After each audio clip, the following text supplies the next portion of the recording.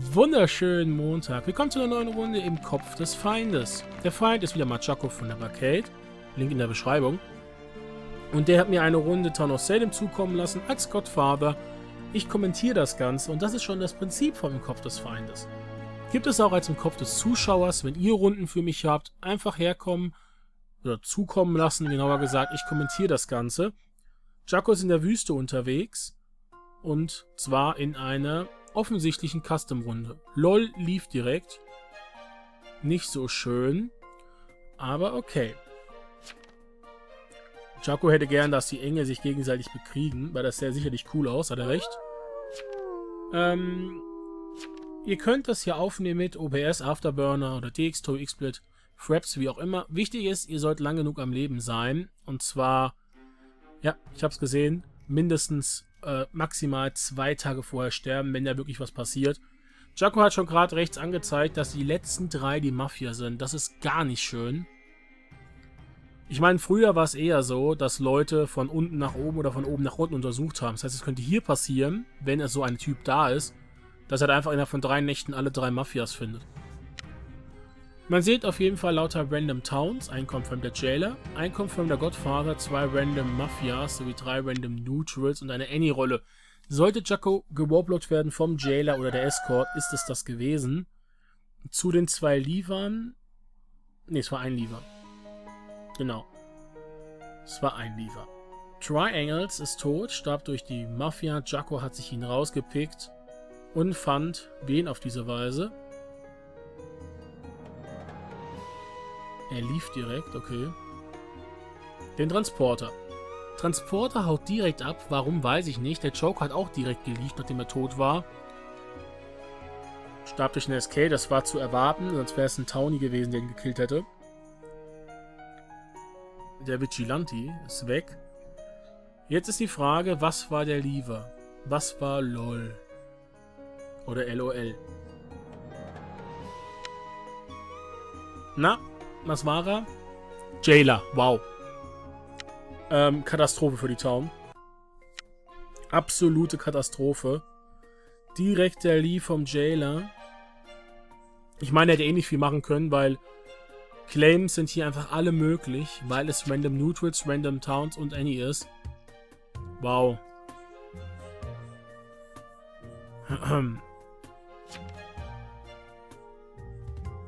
Ja. Giaco hat recht, Fakt ist Jailer. Und mindestens ein Neutral Killing. Sehr gut beobachtet.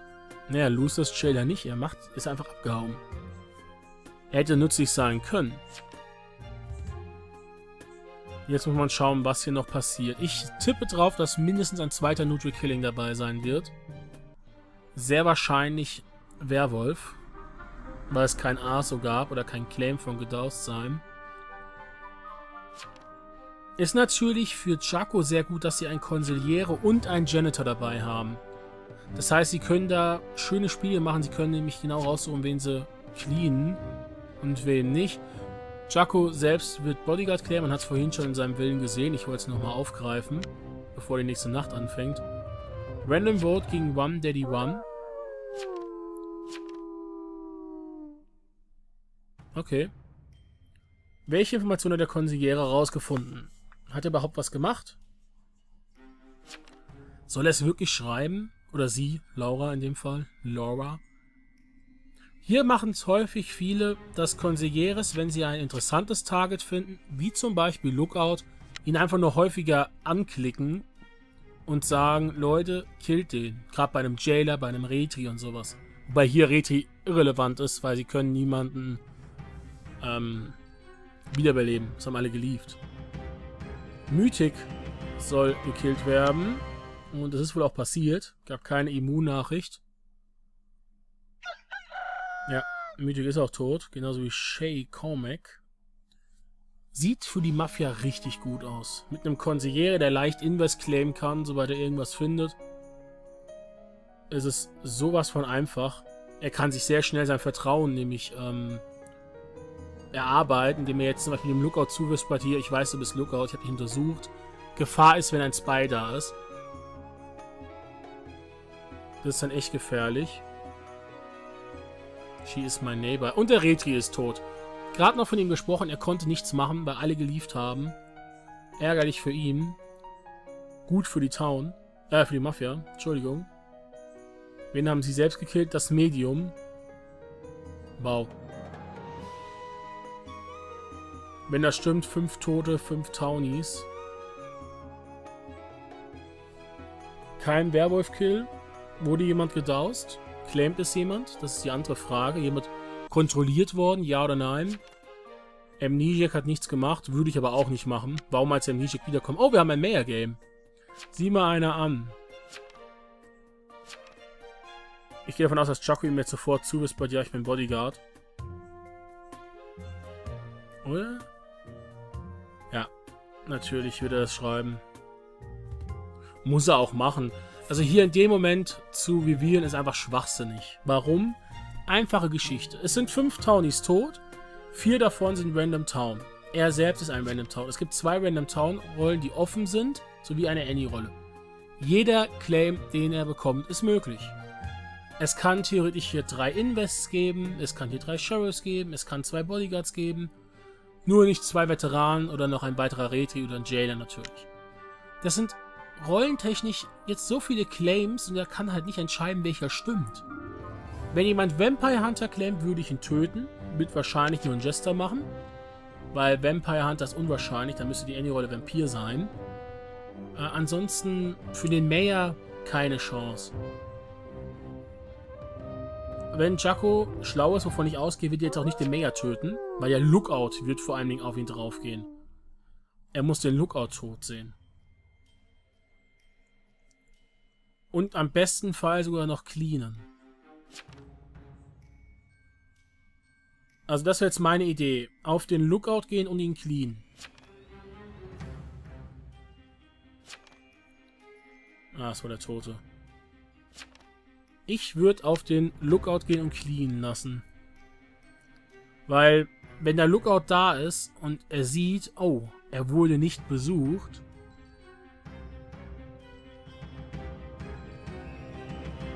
Giaco hat nicht dran gedacht. War Run Daddy Run der Lookout? Bin mir nicht ganz sicher. 2 Tote. Meta on Run Daddy Run. Oh, der Janitor ist down. Jetzt könnte es problematisch werden, wenn das nicht der tote Lookout war. Müssen wir mal gucken. Weil ich habe den Namen leider nicht mehr im Sinn. Aber es wird jetzt interessant. Weil wenn er ein Lookout ist, wird er sagen, hier, ich habe ihn nicht gesehen, also lügt er hat dich nicht protected.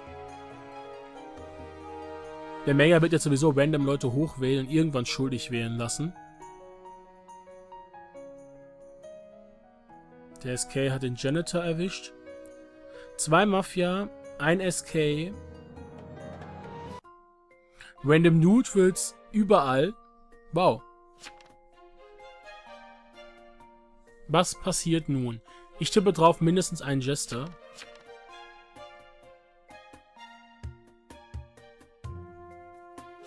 Oh, Laura hat was gefunden. Laura hat was gefunden. Und zwar was Verdächtiges. 100% den SK. Ich würde ihm sagen, hier, der ist Doktor oder SK. Gleich wird Straw ihm dann, someone lynch wild a white lady. Ja. Wird der SK sein. Herzlichen Glückwunsch. Sherlock und Laura visited Shay. Mhm. In der letzten Nacht? Glaube ich nicht. Aber er sagt auch, I can help town, you know. Da ist er auch jetzt ganz schnell weg. Das Medium müsste noch da sein. Das heißt, eine Seance kann noch durchgeführt werden. Jetzt kommt gleich der Doc-Claim. Oder auch nicht. Die Frage ist... Ah, sie sagt, sie sei Amnesiac. Dann verstehe ich den Lynch nicht. Ja. Also hier dieses Amnesiac-Lynchen würde ich als Mafia verstehen, weil er kann mit hoher Wahrscheinlichkeit Town werden. Wobei, eigentlich nicht. Ich finde den Move sogar vom Meer gar nicht so dumm im Nachhinein. Wenn man drüber nachdenkt. Wenn man drüber nachdenkt, ist er gar nicht dumm, weil die Wahrscheinlichkeit, dass der Amnesiac zum Townie wird, ist so gering. Warum sollte er bei noch im Nachhinein 2, 4, 6, 7, bei noch 6 bis 7 lebenden Townies oder Stadtmembern, wovon 2 Confirmed Mafia sind, einer Confirmed SK ist, Town werden? Das wäre dumm. Ah, Sherlock the Doc. Er claimt Doktor. Wenn der SK jetzt stirbt, richtig gut für die Mafia. Es scheint keinen zweiten Killer zu geben. Giaco versucht ihn hier zu verteidigen, so ein bisschen auf Town zu gehen. Weil er verteidigt hat hier einen Doc-Claim. Er kann Doktor sein. Auch wenn er selbst Bodyguard geclaimt hat, ist es immer noch möglich. Er wird innocent. Der Mayor hat aber die entscheidende Stimme abgegeben, um ihn zu töten. Sensei steht jetzt als Bösewicht da. Wenn Sherlock jetzt Doktor ist... Probleme für... Ja, für wen? Na gut. Er war der SK. Das ist jetzt nicht so schlimm. Der Mayor sagt, kill Sensei. Wir haben hier 2 Mafias, die werden einen töten. Laura hat, glaube ich, jetzt ein Stein im Brett bei Mayor, sodass Giaco safe ist. Den Amnesiac... Ich würde nicht mal auf den Amnesiac gehen. Warum? Der Amnesiac wird doch mit hoher Wahrscheinlichkeit Janitor werden. Nur um den Sieg zu kriegen, weil selbst wenn er jetzt zum Janitor wird und gelyncht werden sollte, ist das ein Gewinn für die Mafia. Sie verliert nämlich keinen unbekannten Mafioso, sondern einen Bekannten.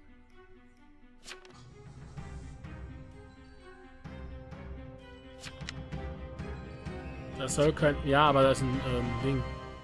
Da ist ein Lookout bekannt und Giaco hat ihm Bodyguard geclaimt. Sodass das schwachsinnig wäre, ihn zu töten, wenn er noch ein wahrscheinlich trotzdem toter... Ah, ja, ich denke das auch, aber er könnte mich als Bodyguard im letzten Willen haben. Genau. Was ich gerade gesagt habe. I wanted my achievement. Jetzt versuchen sie Sensei hochzuwählen. Giaco versucht darauf zu forcieren. Sobald der Lookout weg ist, gewinnen sie das. Das ist das zweite Random Neutral. Bleibt noch einer. Ja, ich würde das nicht schreiben. Er hat schon so oft den geclaimt, Lookout geclaimt. Spy wird es keinen geben, sonst wäre Laura schon weg. Sensei ist gut, sagt der Mayor. Jetzt wird wahrscheinlich Long Dong Koala oder Cat gelyncht. Und damit gewinnt die Mafia das.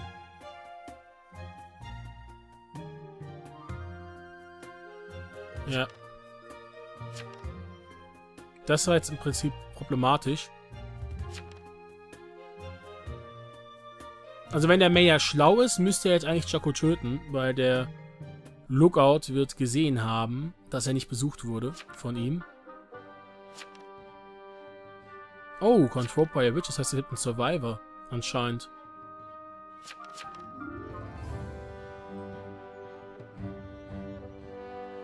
Was lebt er noch? Es sind 2, 4, 5 Townies hundertprozentig tot. Ein Mayor und ein Lookout macht 7. Das heißt, ein Townie ist theoretisch noch offen. Ja, Long Dong Koala wird gewählt. Danach killen sie den Mayor und dann haben die gewonnen. Easy Mafia-Win hier. Er zählt auch gerade durch. Giaco zählt parallel durch, wie ich es gerade gemacht habe. Ja, es ist jetzt egal. Also sie werden jetzt Long Dong Koala killen. Er claimt auch nichts. Wahrscheinlich sogar ein Jester. Wäre dann der Annie. Oh.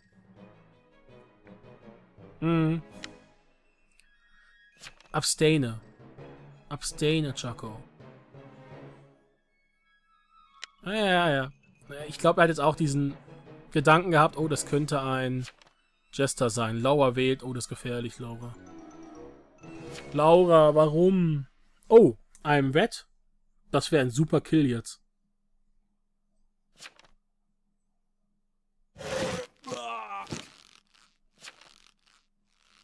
Gut, jetzt hat die Mafia gewonnen. Herzlichen Glückwunsch, weil jetzt lebt Lookout, Mayor und ihr beiden Mafias mit einer unbekannten Rolle, nämlich Cat. Dürfte kein Bodyguard sein, ist unwahrscheinlich. Lower, you are dead, das glaube ich nicht, du wirst eher sterben. Weil sobald sie jetzt den Mayor töten, haben sie halt das Ding gewonnen, sie können nicht mehr hochgewählt werden. Souveräne Runde von Giaco. Jetzt wurde auch geschrieben, Giaco ist muff, das war ein Tick zu spät. Einziger Fehler in Anführungszeichen, den ich hier gesehen habe, ist, hättest den Lookout killen müssen und ihn cleanen müssen. Dann wärst du safe gewesen. Cat ist Survivor. Ja gut, dann ist das easy win. Kein Problem. Da wird er auch sich nicht gegen entscheiden. Naja, er ist Lookout. Oder war das sogar One Daddy One? Dann ignoriert man Fehleranalyse, weil dann war One Daddy One der Lookout, den sie untersucht hatte. Dann war alles gut. Da hat der Janitor auch gut mitgedacht, dass du gesagt hast, hier, clean ihn, oder dass er mitgedacht hat, ihn selbst zu cleanen. Da war ich überrascht über deine Kompetenz, Giaco. So könnte man es ausrichten oder ausdrücken. Was ich sagen möchte ist, denkt bitte dran, das Video, Infovideo, von wegen 300. Runde Town of Salem Together, wo ihr mitspielen könnt, oder sogar sollt, in Anführungszeichen. Ich würde euch gerne dabei haben. In den Testing Grounds. Wer das nicht kennt, es gibt ein paar Folgen, die hochgeladen worden sind aus dem Stream. Einfach mal vorbeischauen. Ja, das Ding ist halt durch. Und da wird jetzt auch der Survivor nicht so dumm sein, sich gegen die Mafia auszusprechen.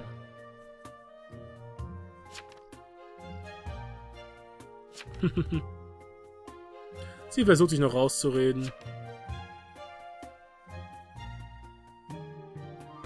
I have proven that. To Mayor. Ja, noch ein bisschen spielen hier. Noch ein bisschen spielen, aber sie werden jetzt sowieso Sensei hochwählen, dann sollte das gewesen sein. Also alles andere wäre irritierend und verwirrend. Na los, Laura. Genau. Souveräne Runde von Giaco und Co. Zusammenstellung ist halt immer schwierig, gerade bei diesen Random Town, Random Mafia, Random Neutrals. Hier eine eigentlich ganz gute Zusammenstellung, weil für die Town machbar. Problem war, der Jailer lief, die beiden Toten sind direkt geliefert, sodass der Retri nichts machen konnte, weil er hätte hier locker einen Transporter oder eine Vigilante wiederbringen können. Für den Mayor war es natürlich ein Problem, die ganzen Claims, alle waren möglich. Ja, er konnte niemals rausfinden können, was gelogen war. Lediglich, dass Giaco kein Bodyguard ist, hätte er früher wissen müssen, weil Sensei confirmed Lookout war. Ansonsten wäre das sicher interessant geworden. Der Nijek, ja, wäre wahrscheinlich Janitor geworden. Unter der Voraussetzung hier. Der SK hatte Pech, dass er gefunden wurde. Sonst wäre es auch nochmal spannend gewesen.